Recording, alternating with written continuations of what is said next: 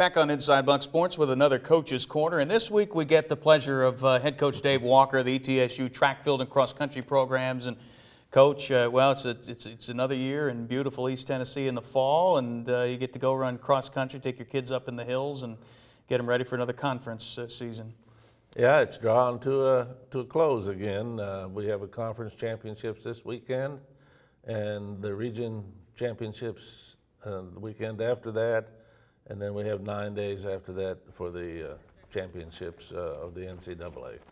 Looking at your team makeup this year, of course, last several years you've kind of owned a dynasty in the Atlantic Sun with your talented Kenyan runners, and now it seems like it's changed from the Kenyan dynasty to more of a European flavor with a lot of the young kids you're bringing in this season. Yes, that was strictly through necessity.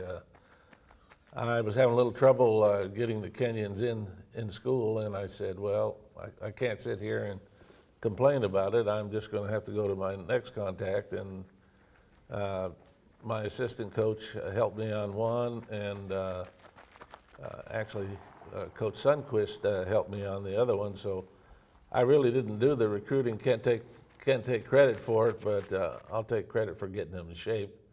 On both sides, we have foreign students that are rather good cross-country runners.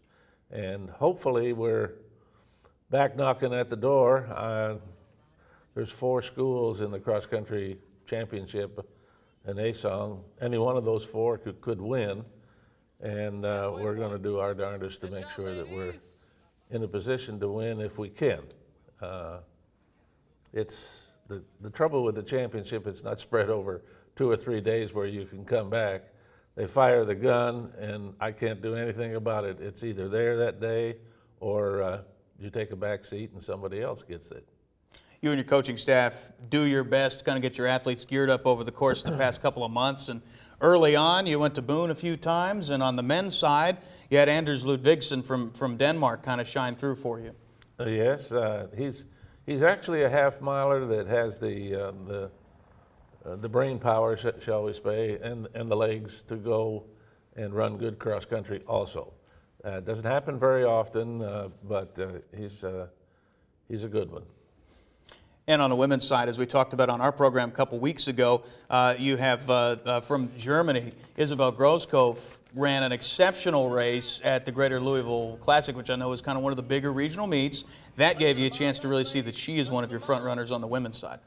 Yes, for a freshman, she is very, very good. And as she gets a little mentally tougher, she's even going to be better. I keep telling her that she's better than what she's shown us simply from the workouts.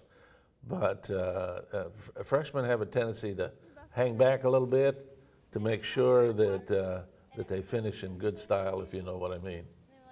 And Coach, I think something that you know, none of the runners or your coaching staff or anybody else who knows about our program can discount is the quality of the training that they get around here. Sure, you've got those fall meets, but in between, you're running up into the mountains and around the region, and it's one of the best training grounds in the country.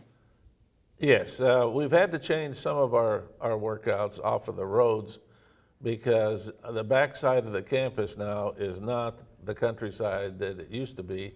It's a lot of subdivisions, and there's cars, and so we have expanded out into the countryside a little bit further, and some of our workouts are half an hour, you know, like maybe half an hour away from campus, but it's a must, and we have to have it. And trained up and ready to go at the Atlantic Sun Conference Championships in Nashville this coming weekend. Coach Walker, thanks so much for joining us on the program. Best of luck to you and your program. Thanks, John. Appreciate being here. It's head coach Dave Walker of the cross-country track and field programs. Plenty more from them as we move through the winter. Next up on the program, special feature coming up on Inside Buck Sports here on the Buccaneer Sports Network, Fox College Sports Atlantic.